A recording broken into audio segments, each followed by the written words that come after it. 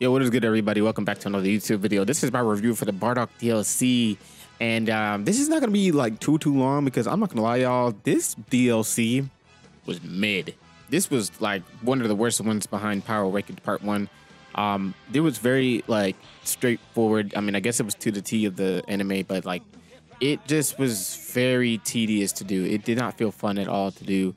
It didn't feel like I was engaged in the story at all. It just felt like they were just showing us, like, it was like I could just watch that. I could just watch the episode. Like, I just watched the episode. Like, I literally could just watch the episode. Like, that DLC was the actual, like, what I'm talking about when I say that.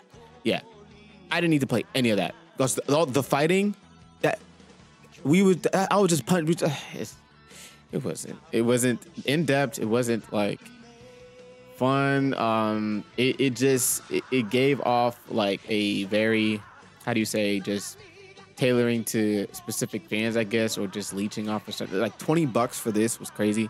I know you have a Prince of, like, the Prince Vegeta thing, but I heard that one was even very subpar.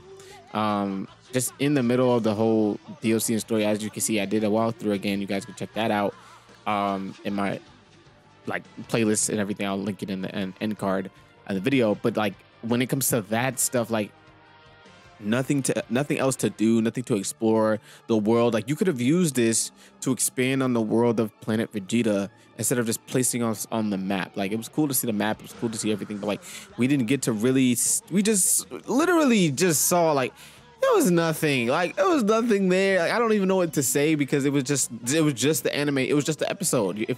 If you watch the anime or like the manga, it's to the T. They literally followed it almost to the T.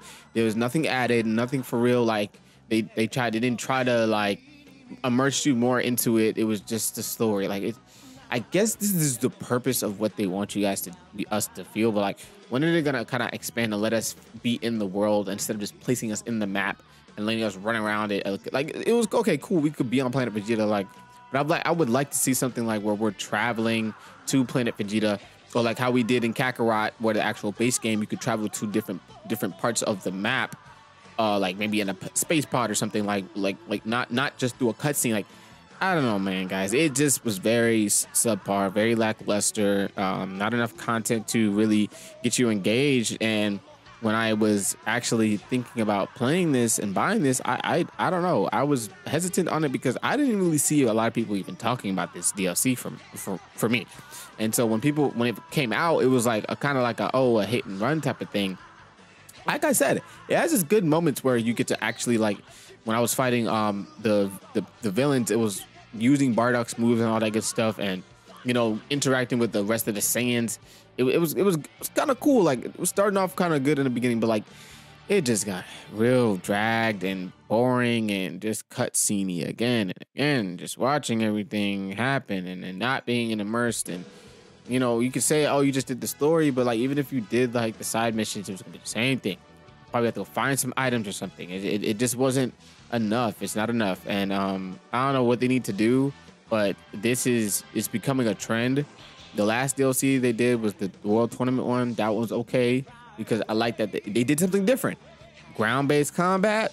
It was going back to old times. You gave us the other characters that we haven't played with in a while, like Tien and stuff, to actually play with them. Like, you know what I'm saying? It was cool. That was cool. This one, I mean, we just played as Bardock the whole entire time. That was cool, but like, I don't know. There's nothing much to say. Like I said, this is gonna be a short one. There's nothing much to really say. I just didn't really enjoy it. I didn't really get much out of it. Wasn't really feeling it. So my final review on this is definitely there's gonna be no music. This was a 4 out of 10. Like, I don't know what I rated the Power Awakens Part 1. Maybe I don't know. I think I rated it a little higher, but this one was definitely not good, bro. I don't know. That just wasn't to my standards. Let me know what you guys think. Let me know if you guys feel the same. Let me know if you guys loved it. I would love to hear why you loved it. Leave a like on this video, subscribe if you're new. We're gonna get on some more Dragon Ball Z Kakarot content. Peace.